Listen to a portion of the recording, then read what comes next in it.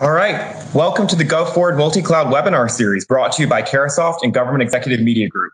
I'm Sam Jackson with Government Executive Media Group. Throughout this series, we're featuring more than 30 technology experts covering all facets of cloud and cloud security. These FedRAMP Marketplace and multi-cloud technology thought leaders will highlight how their solutions enable agencies to address network security, data, and IT modernization challenges. You can see the full schedule of programs along with hundreds of related resources at carahsoft.com/govforward. Please enjoy today's webcast, and without further ado, I'll give the floor to today's moderator, Nick Spees. Nick. Hello, everyone, and welcome to today's program, The Changing Landscape of Data Collaboration, presented by Snowflake and Carahsoft. In today's program, we're going to talk about CDOs, the Chief Data Officer of multiple agencies throughout the government, and their recent revolution in not just data management and data strategy, but also in data collaboration. We're going to do our best to be insightful and to be educational today, but I doubt we'll get to everything you want to know. So please, on the right-hand side of your screen, feel free to take advantage of the question and answer platform. We'll get to those questions towards the end of our program today. Before we get started, we have to introduce our very important guest, Ms. Karen Regge, the Chief Information Officer for the Directorate of Defense Trade Controls at the Department of State. Karen, how are you today? I'm doing great. Thank you for asking, Nicholas. Good to be here. Oh, we're so happy to have you. Before we get started talking about data collaboration and our main topics today, I don't know too many folks who will have a great idea of what your directorate is all about. Can you give us an overview of what you folks are doing?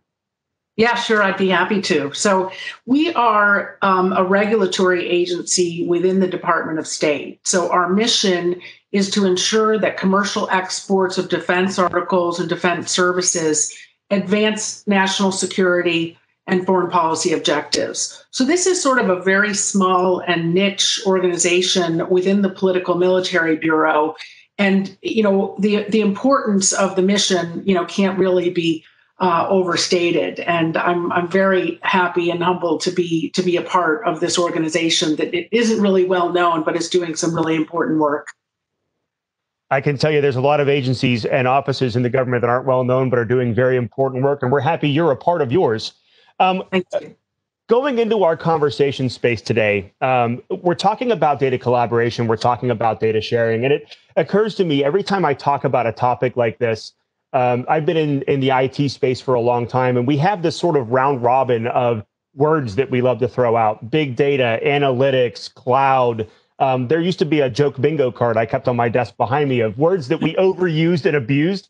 And I feel like data sharing and collaboration in the landscape of IT right now, especially with everybody working from home and us focusing more on dashboards, I feel like we're getting to a point where we're in the danger zone of sharing and collaboration becoming a part of that.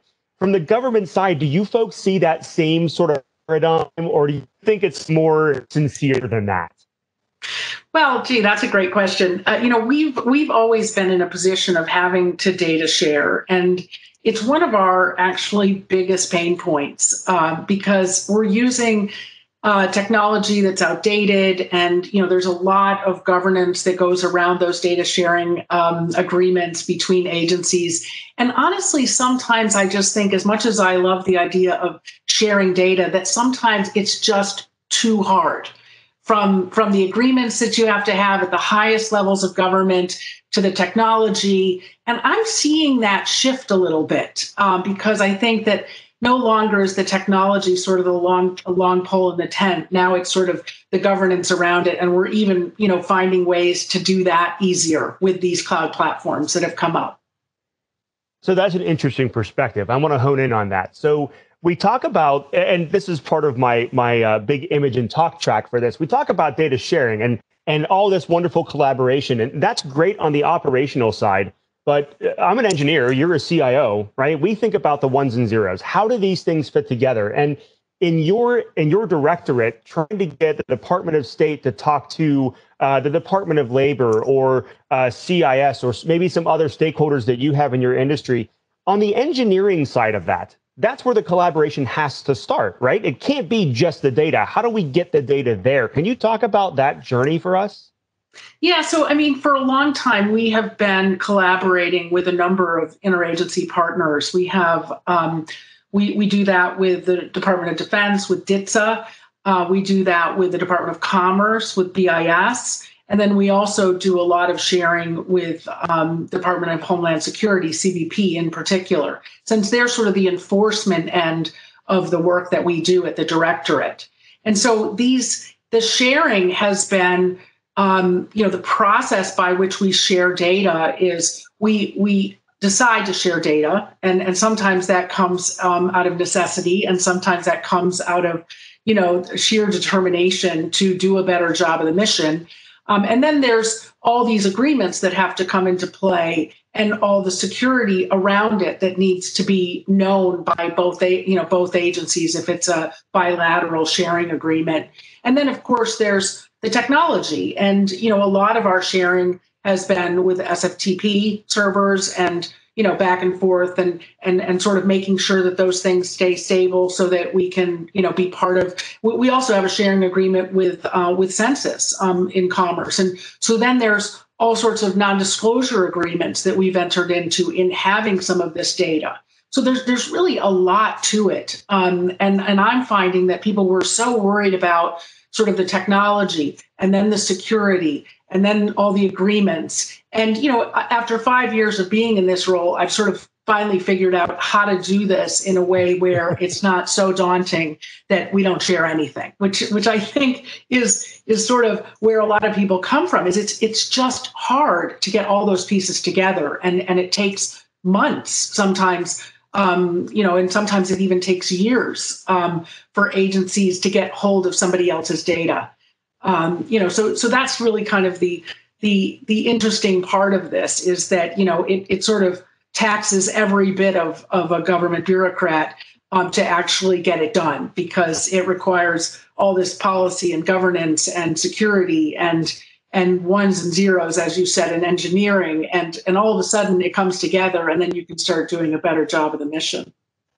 Yeah, absolutely. And so I've stolen shamelessly in the past from people way smarter than me that I think there are really three things that stop any interagency collaboration. And this applies not just to government agencies, but also to the folks that are doing this in the private sector and private citizens as well. Three things that really come out of it. It's people, it's policy, and it's the pipes. And on the people side, you have to decide you're going to share that data. You have to consciously decide you're going to do that. You have to consciously decide what the scope and the breadth of that is. And then you have to pick up the phone and call someone and say, hey, do you even want this stuff?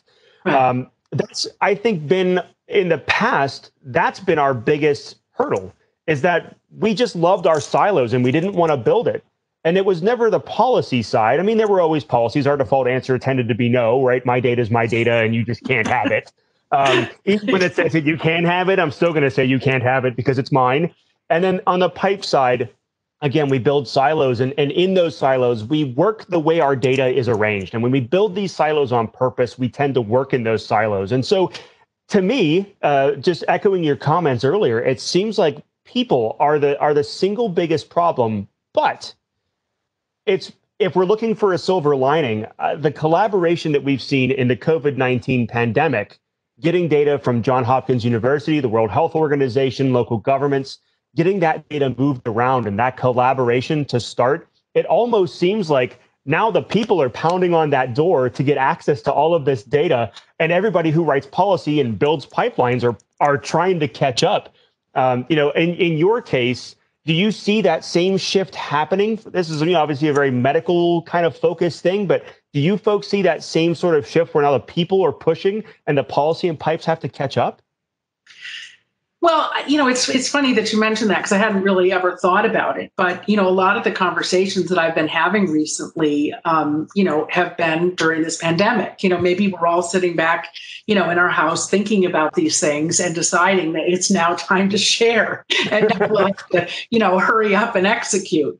But I hadn't actually thought about it. Like I said, we've always shared, but we haven't always as a group thought about the ways in which we could do that most efficiently or with the greatest amount of security. It's like once you're sort of done with it, you just don't want to break it. And what I'm finding is that I've had conversations during the pandemic since I've been at home with all of my counterparts at the agencies with whom we share data. And this is unprecedented for me to have conversations in a single 3 or 4 month period with all of them separately. Some that I initiated and some that were initiated to me. But it certainly has been something where I've thought a lot about actually taking this time to actually get this work done so that we can be a more collaborative government and do our mission more effectively. Outstanding. So I want to dig into those conversations. I think everybody on the webinar does.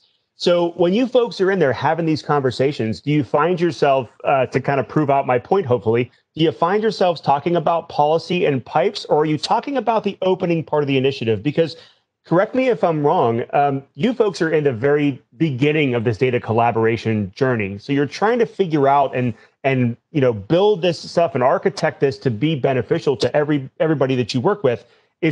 Where do those conversations focus, and what kind of problems are you trying to solve in there?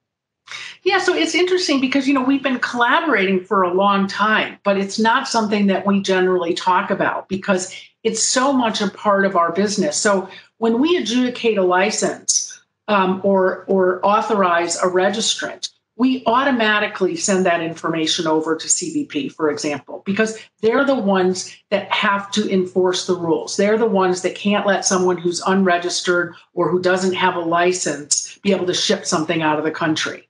And so, but we've never had what's different about right now is this work has always been done at sort of the staff level. And it's really been done in sort of a sneaker net way where we're just moving data files from here and there and everywhere to send over to some server somewhere that someone's then picking up and doing what they need to do with it. And we're having conversations around how to actually make that work more seamlessly and make sure, because what we found over the last 10 years of doing this data collaboration is that these things get out of sync. And we end up with questions about, well, why is this license not over at CBP? Or why is this registration expired when it shows over in this other system that it's not expired?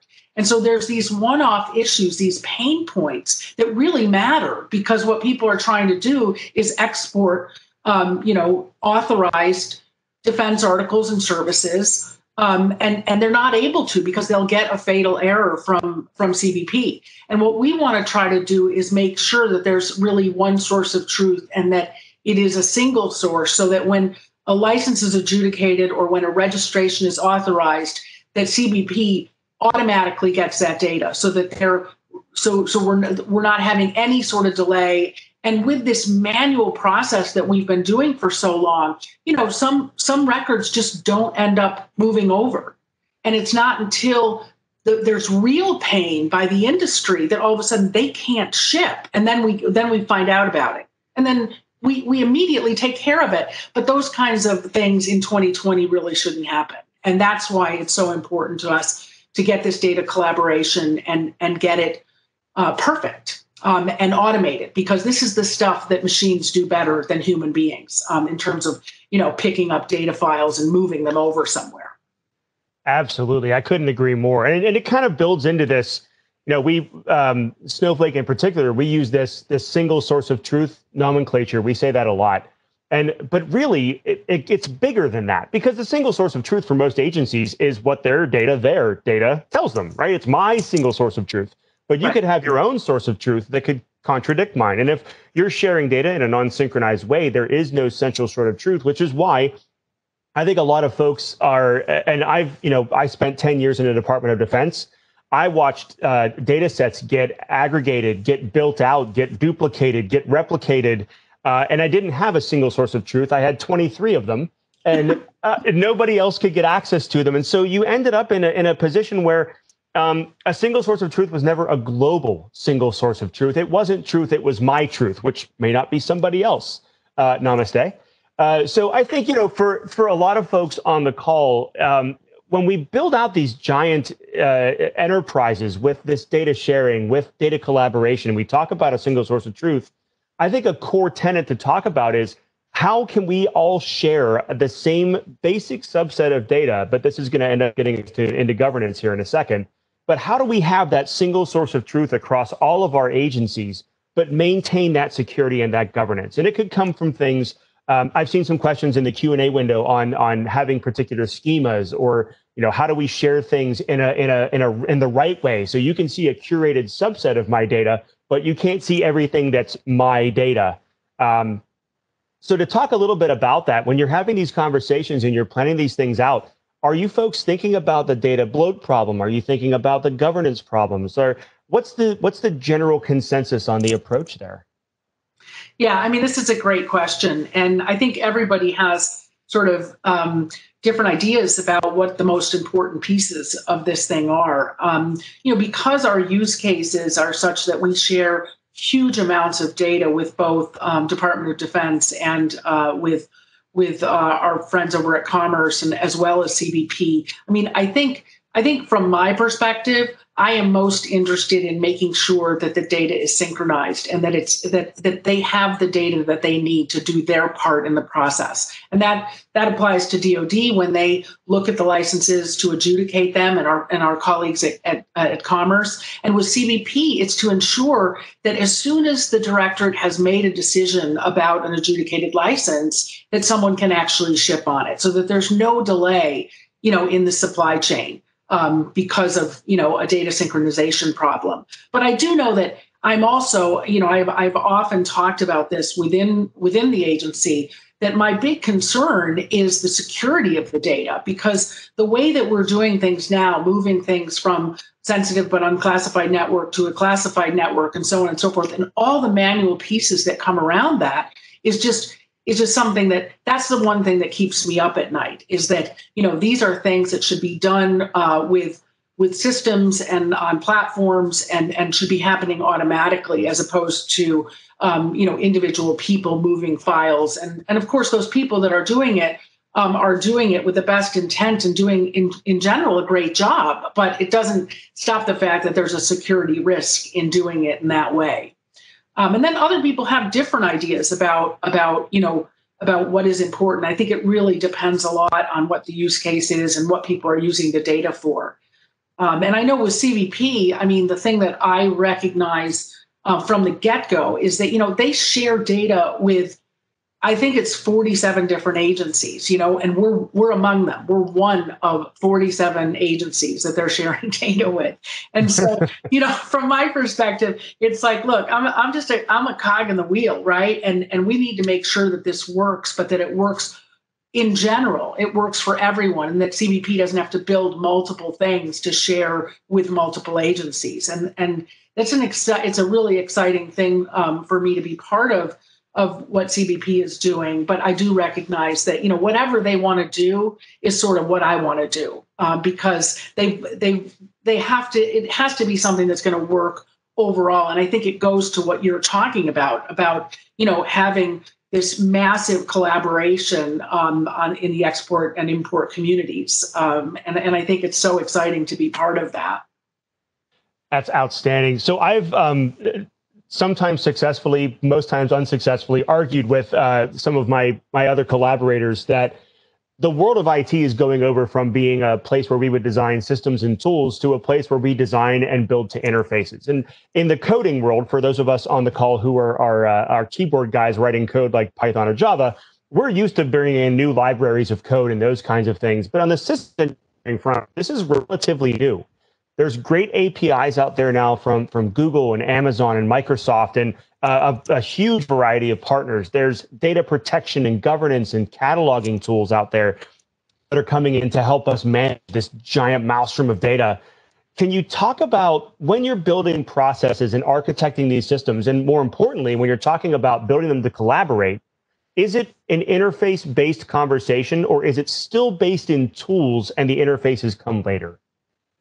Well, that's a great question. I hadn't actually really thought about it that way, but I come at this thinking about interfaces and how that's actually going to work to make sure that the process works better. Because really, at the end of the day, what we're looking for is this is all part of a larger process. I mean, our industry starts by submitting all this data to us.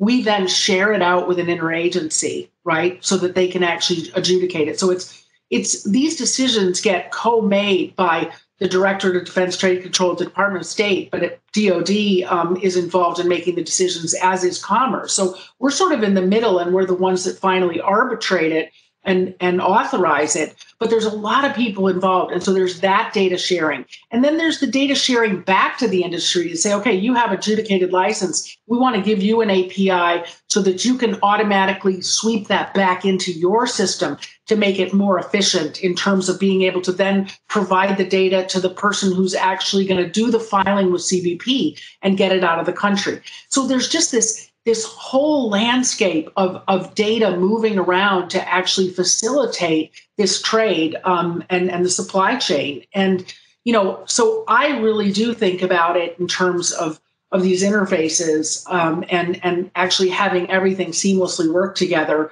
so that it can be quick and so that we can shave off time with respect to these authorizations, which are so important to the industrial base. Oh, absolutely. Absolutely. So we've got a bunch of questions about some open architecture standards. I've seen some great questions come in, folks. We are going to keep getting to those. Please keep submitting your questions to us as part of the Q&A. I know we're talking, somebody has a great question here. Reference edge to cloud computing strategies.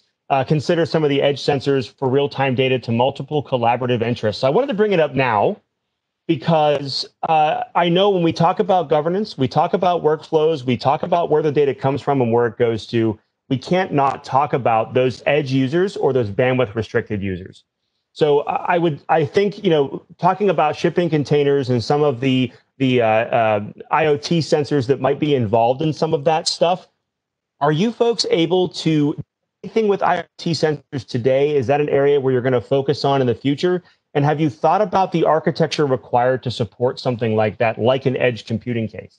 Yeah, I mean, honestly, we're sort of right at the beginning of this journey, Nick, and we're having these collaborative conversations. We're having conversations internally, and I would say that we're not there yet. Yeah, outstanding. Okay.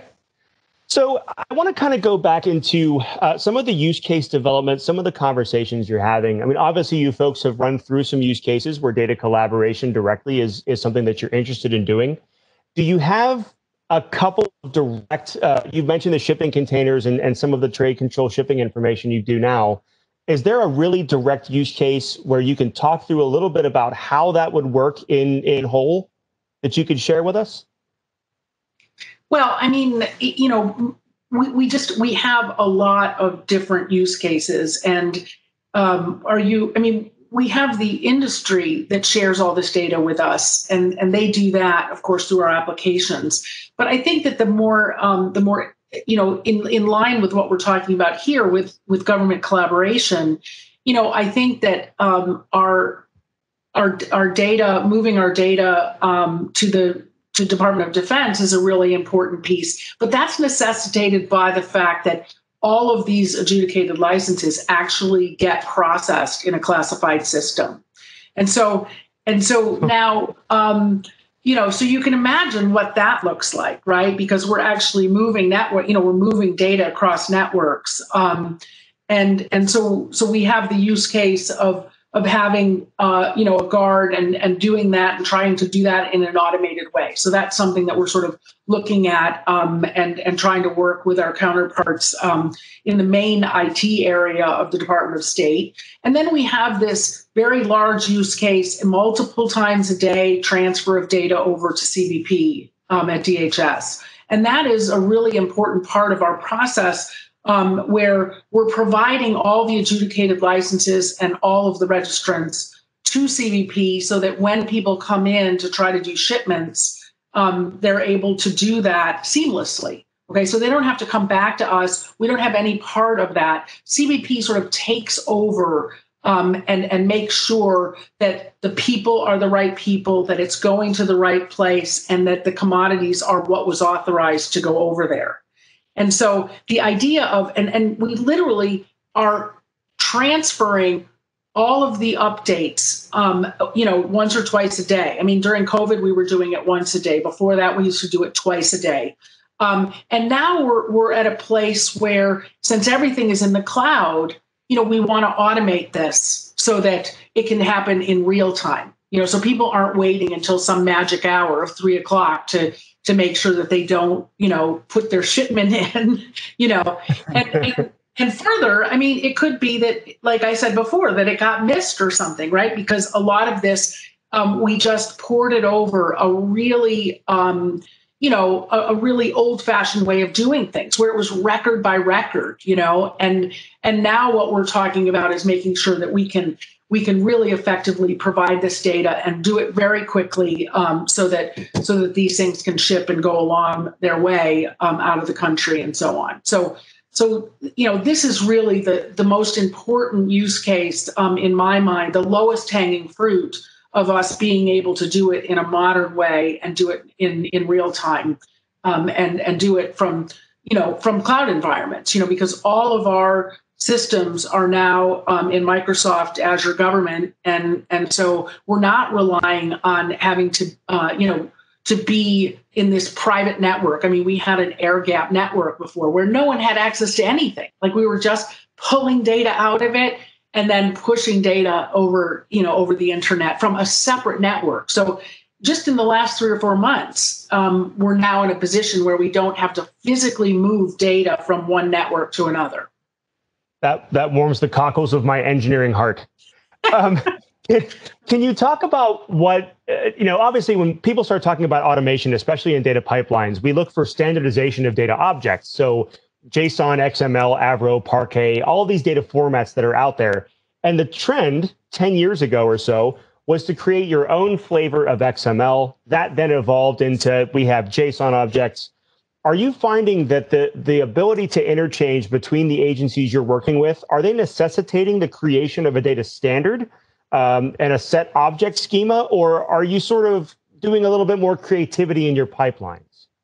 Yeah, I mean, we're working together to try to figure out what the best thing to do is. And like I said, CBP has the most partners in terms of data collaboration, and they have their idea of it. And we're using JSON, in certain instances, and we're using XML in other instances. And CBP has a data set, that has been, worked through.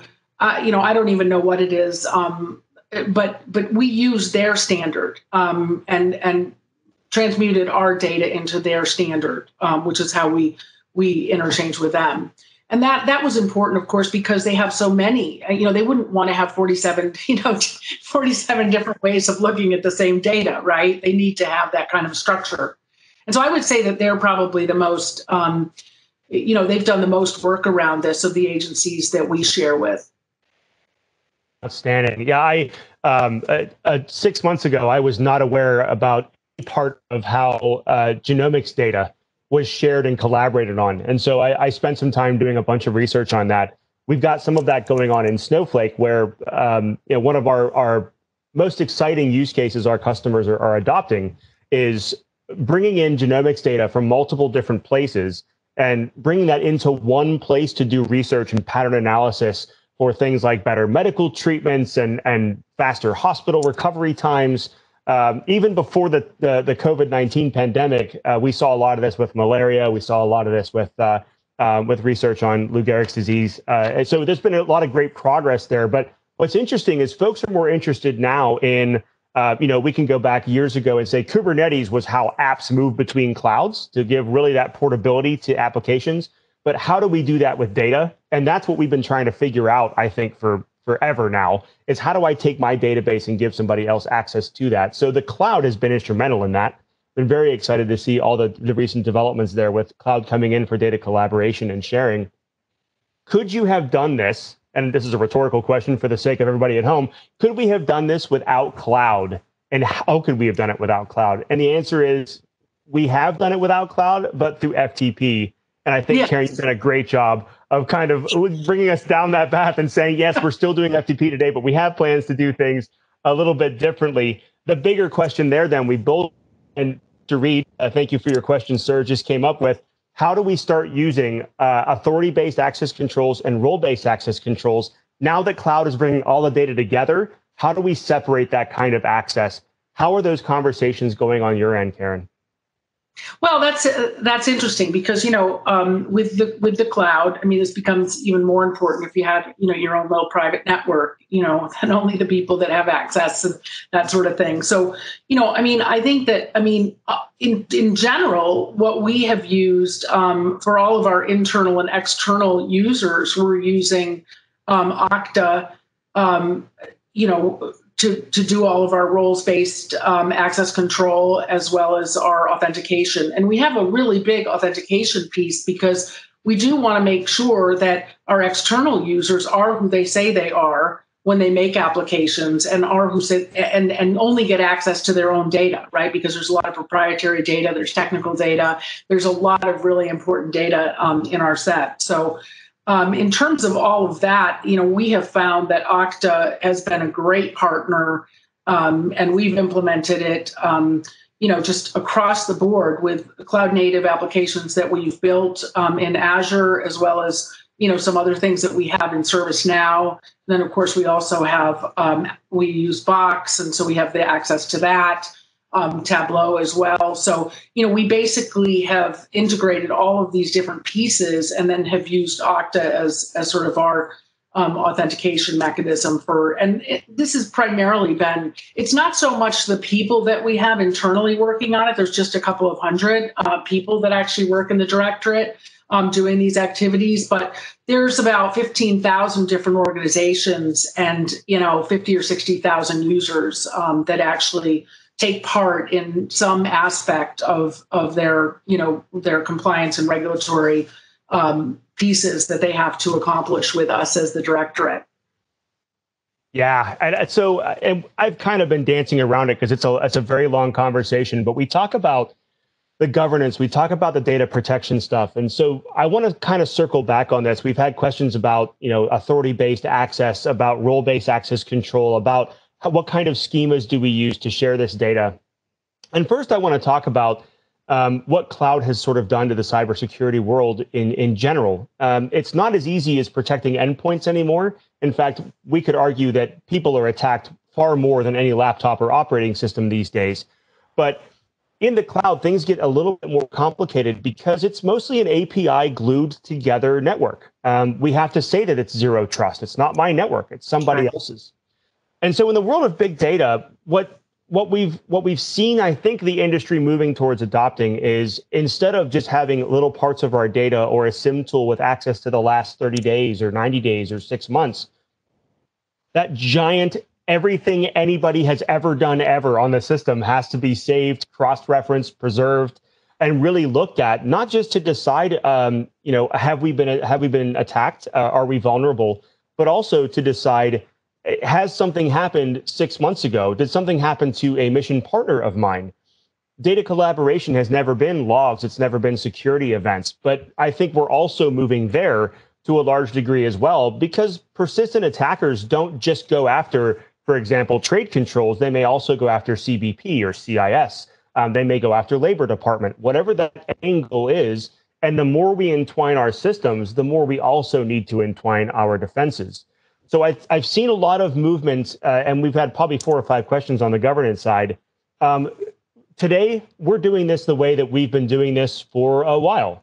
Great authentication systems. Karen mentioned Okta. So I think that's obviously going to continue. They've got a phenomenal platform.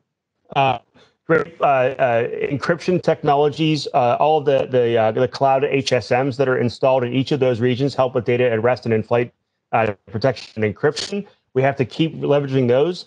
But in the future, we're going to see much more collaboration, I think, also on the cybersecurity side to identify persistent threat actors and protect our systems in a more holistic manner across agency. Karen, I don't know if you have any thoughts on that, if you want to agree. You've been nodding, and I appreciate that. No, I totally, we haven't, we really haven't, done as much on that as I would say that we need to in the future. And in terms of sharing that kind of data and that sort of thing is going to be really important as well, because, what one person finds out, can be enormously useful to someone else as it relates to these matters. And since, we're all sort of connected in all these different ways. I mean, we are we are good at figuring out what other people are doing, but sort of trust that if they have an authorization to operate, then they're secure, right? And just because you have an authorization to operate does not mean that someone, that you're not going to have trouble, right? I mean, it's this continuous monitoring, and it's then that sharing of that continuous monitoring that is the ultimate state, right? Because then we can all do a better job of the mission. And at the end of the day, this is the most important day-to-day activity that we have. Once we have this data sharing happening without a whole bunch of people having to do it, we do need to make sure that we keep the data secure, right? And especially when it's the kind of data that we're talking about in this conversation. Yeah, I couldn't agree more. In fact, in the industry, we tend to talk a lot about artificial intelligence and machine learning and how it's going to revolutionize our world more than any technology in the last 30 years. But honestly, I think the greatest, I'll call it midterm, not short-term payoff that we'll get from artificial intelligence and machine learning is really in cybersecurity and defense. Yes, absolutely. I think especially as we just mentioned, all of the different interconnected systems working together, one of the biggest fears we get is, AI is going to replace human beings. It's not. It's just the vast amount of data that we're going to be gathering into these systems to start doing this pattern detection. We need something that's got that huge consciousness to look across all of that data, find those patterns, and then alert our cybersecurity specialists that something really weird is going on. And I think that's really where AI and ML is going to play the biggest short-term gain. Is that a place? Are you guys talking about AI and ML in your collaboration efforts today, Karen? And does cybersecurity come up in that conversation? Yeah, we haven't really talked as much about that as I think we will once we make this, I think that will be, secondary, but close secondary to actually sharing the data in a more modern way, is making sure that we are sharing that kind of data as well, because it's going to be, like you said, I don't see anybody losing their job. What we're going to be doing, and it's not just, it's cybersecurity where we're actually looking at all this stuff and sharing that information and having the humans do what they do best and the machines do what they do best, right? And then the other thing is in terms of being able to just sort of share across the ecosystem all the things that you've learned in terms of cybersecurity and alerts that you're seeing, because it's obvious that these things would be happening in different agencies, right? When I was at the Federal Communications Commission, I remember thinking to myself, well, why on earth would anybody want to do anything to the FCC? Because all of our stuff was public. We made everything public because there wasn't really very much that needed to not be public in terms of our licensing and so forth. But, it wasn't until much later that I realized that, for someone to play in that area where they thought, well, that won't be that hard, to intrude. And then they learn something, so it's like maybe it's the nursery school or the kindergarten, before you get to the 8th grade or something like that, so it never really occurred to me. And even though, I was at a CIO level there, and it just didn't occur to me that we would be the target. And that was just so wrong in terms of my thinking, because of course you're going to be the target, because, it's something where, maybe it would be easier because you're not that focused, because you don't have that much data, but it helps people to learn things about how these networks are set up and how these systems are set up. So, when I came to State Department, I was like, my biggest thing, in the first few months that I was there was, this is all I need to care about. Not all I need to care about, but I really need to spend a lot of my energy worrying about security here. Like Absolutely. Never before, right? Because, at the FCC, I was doing these high stakes auctions, and we had different use cases there, right? We had to have precision in terms of the algorithms that were coming up with the next prices and make sure that the winners were really the winners and so on and so forth. And over here in this movement toward, the directorate, it's all about, okay, it's a very simple workflow in a lot of ways to get an adjudicated license out. But all the way across the board, you got to worry about the data, and you got to worry about the security of the data, and making sure that you don't end up in a position where anybody that shouldn't have seen the data is looking at the data. And so I really see that as part of this collaboration effort, that we should be doing more talking about how, not just, okay, you've got an authorization to operate, so you must be secure, but like, how are we actually going to make sure that this stuff is secure across our individual network and across, these APIs and all these different ways in which we're sharing it? Absolutely. And as we talk, so we're talking about cybersecurity data, we're talking about governance, we're talking about all this data collaboration. We've talked about a lot of data. How do we, and are you concerned with, I should say, data bloat? Are you concerned with the amount and the volumes of data that you're going to get? Are we going to be keeping this stuff for 30 years or forever? Is it going to be valuable? Is it going to be a scary volume of data? Have you folks talked about retention policies, about how much data you really want to keep on hand and how you're going to use it? I have my own opinions. I'll give mine after you're done. Okay, well, that's great. Because, I haven't argued at all about the retention policies. We have very long retention policies, for our data. I think the minimum is 25 years. And so, when we rebuilt the system, DEX, which is the new modernized system, I said, I'm not taking all that old data. Like, I'll take it and I'll put it somewhere and I'll give you access to it, but it's not coming into the new system. Why? Because the data quality wasn't there to get it to easily bring into the new system, right? And so I don't mind retention, but a lot of people have really different ideas than I do about, like, a lot of the business users are like, you need to put it all, you need to have it all the last 25 years, you need to have it all in one place, and it needs to be in the production system. And I sort of say, well, my own view is we need to have the active. We need to look at the last 5 to 7 years and have that 5 to 10 years, depending on what it is. We need to have that data at the ready, and the older historical data, we need to have access to it. And we need to be able to quickly get to it with dashboards or with, search capability and that sort of thing. But it's not where you're actually going to do all the work, right? You've got to do the Freedom of Information Act requests. You've got to have congressional access. Sometimes you need law enforcement access from time to time. All of those really important use cases, but not necessarily the ones that you want to actually have in your production operational system where you're actually trying to move things down the road. I would agree. And I think my answer to that question has always been the use case has to be online. Mm-hmm. What's the use case? Yes. If I've got a 4-day decision period, I need 4 days of data. If I've got, for example, I'll go back to cybersecurity for a minute. A cybersecurity infiltration is not typically in a large persistent threat like this. It's not 3 days. It's 3 months, 3 quarters, 3 years. And so that data, the data that it takes to notice the trend, the data that it takes to know my agency's mission or my business best, that's the length of the data that has to be kept. And I don't think, it's easy for us to sit here on a webinar and tell folks that, hey, storage in the cloud is cheap. What are you worried about? But I think the bigger concern there is the data cataloging work that's required for when those data sets get so big.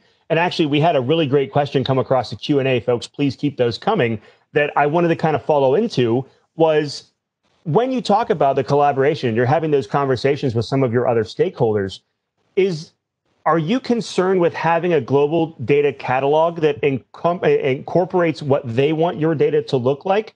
Because, I would think you're going to want to have live access to your data from them and live access to their data for you. In that case, does that data catalog become part of the conversation? And who runs that? How do you get through that? What's your thoughts there on the cataloging side?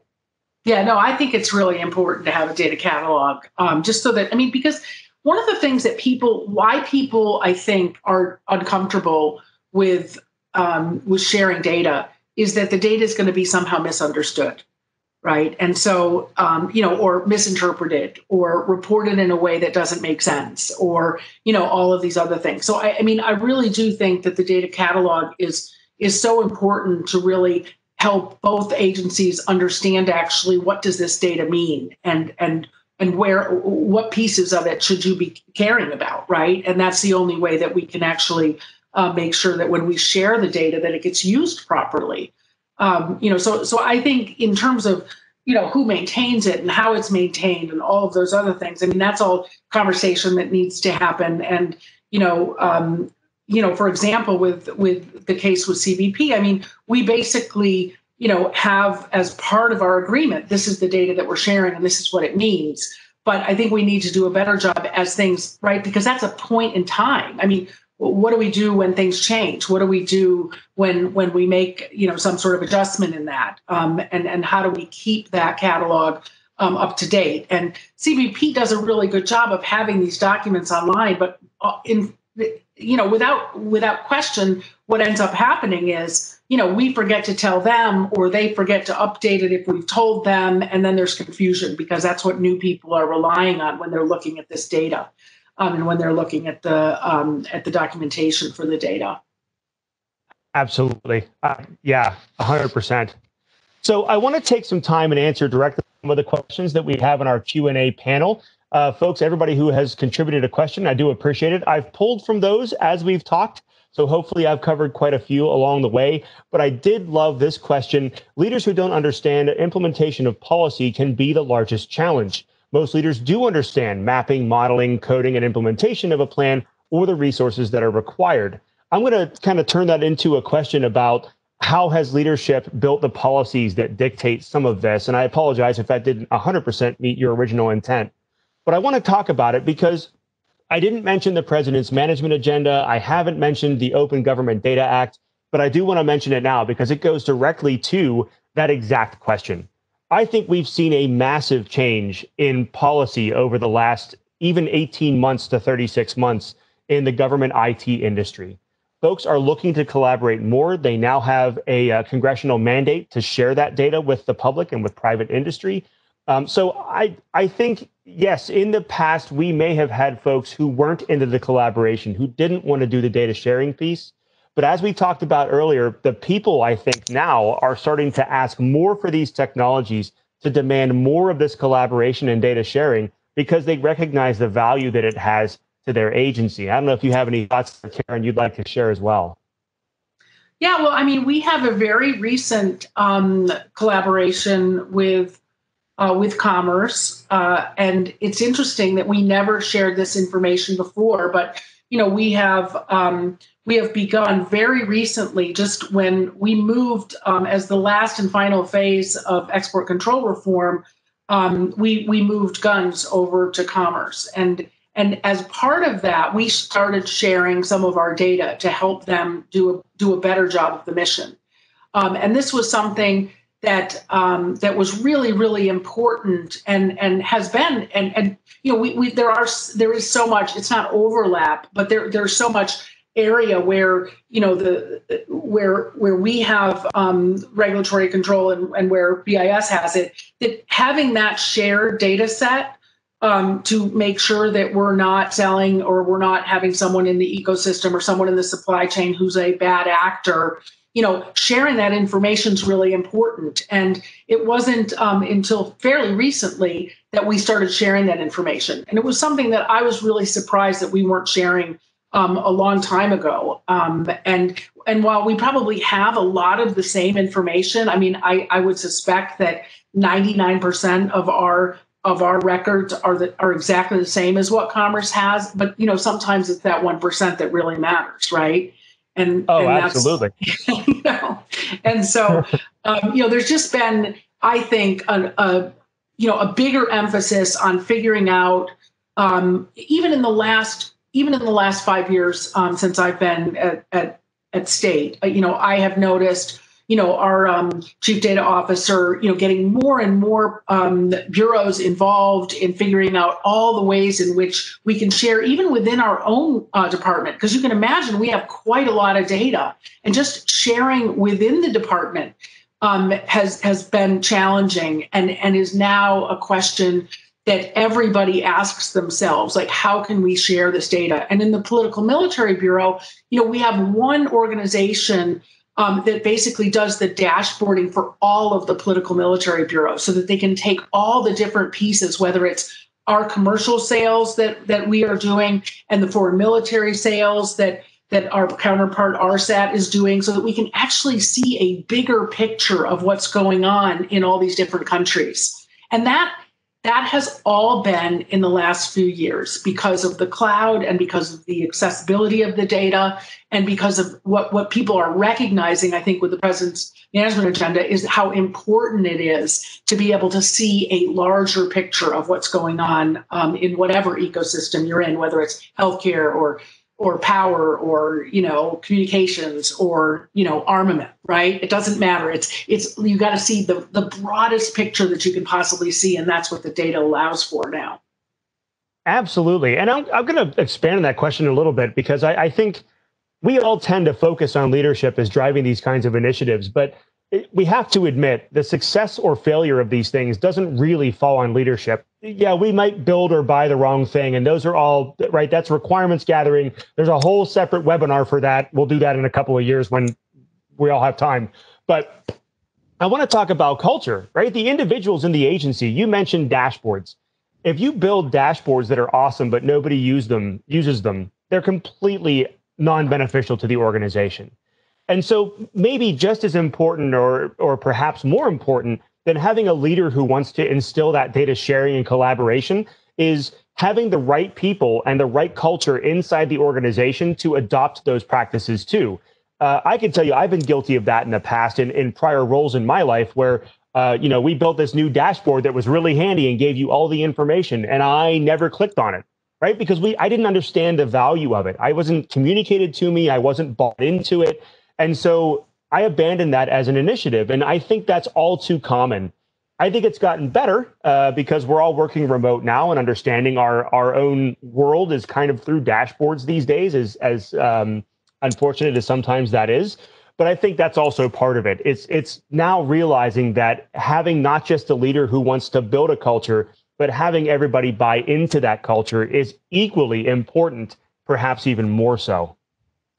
Yeah, I mean, I can't tell you, how much this has shifted since the pandemic. I mean, we had users that didn't really want to, get into doing, their work on these new platforms. And now they're so thankful that they're actually able to do work from home. I mean, they are absolutely astonished at the fact that they can actually do their work from home. Because we deployed the final parts of our system on February 18th, and people were really, sort of not even wanting to turn their computer on and do the work in this new way. And then all of a sudden the pandemic, and I said, okay, well, now you can do it from home. And some of the people were like, I can do what?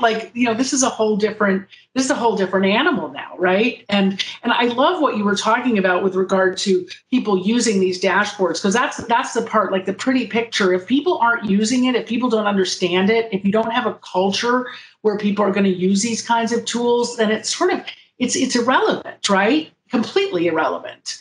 And what I'm finding is that, I was so excited because one of our areas, our policy area, basically said we want to subscribe to a service that provides artificial intelligence and machine learning around mergers and acquisitions. And I was saying to myself, a few years ago, this wouldn't even be, this would never escape their lips about how they want to be subscribers to these new types of tools, and recognizing that, from a end user perspective, recognizing that the platforms and the subscriptions and all this stuff that the commercial sector is doing is what we actually need to be doing, not building our own little stovepipes, right? But using what's already there and using it in a way that furthers the mission. So I was so excited about their not only willingness, but they're pushing that envelope. As a user wanting to use these types of tools. Absolutely. So I think we have time for one more question, and it's one that I'm picking. It's right down my lane, Karen. So I'm going down it. Any insights on dealing with data bloat or object management in large production systems? I'm going to contextualize this a bit bigger as well and talk about, we've spoken about what you're concerned with and where that data needs to lie and how much data we should have. But really, there's an architectural choice to make as well. I think the days of SFTP and FTP servers and moving data around, obviously it's here for a while yet, but the cloud is taking that and making it a lot easier to do data collaboration and data sharing. Shameless plug. This is one of the core capabilities of my product, Snowflake, that we do very, very well, and we're very proud of that capability. It prevents bloat by allowing folks to share data in real time, access to the same data, and have that single source of global truth. I mentioned that was something I was going to plug, and I did. This is really the answer, though. But there are a ton of cloud technologies. Object storage was probably the first and most important technology that really was born in cloud that gave us the capability of sharing data at scale without contention, without falling down flat.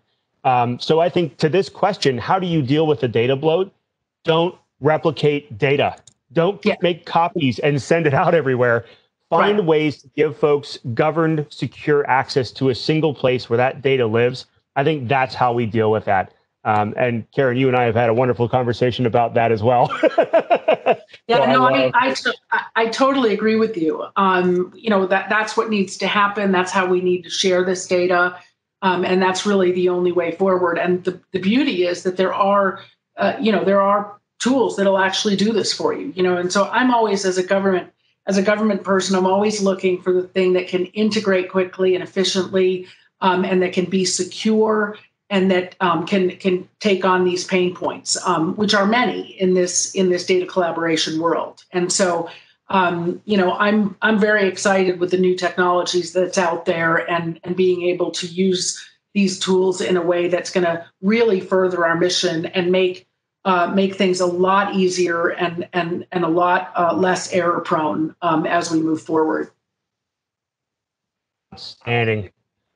Well, folks, I think we are about out of time for today. I can't thank Karen enough for joining me, the CIO for the Directorate of Defense Trade Controls at the Department of State. Thank you so much for coming out with us today.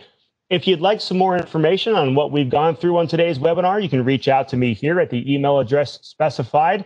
This webinar was recorded and will be made available to you by the end of the week.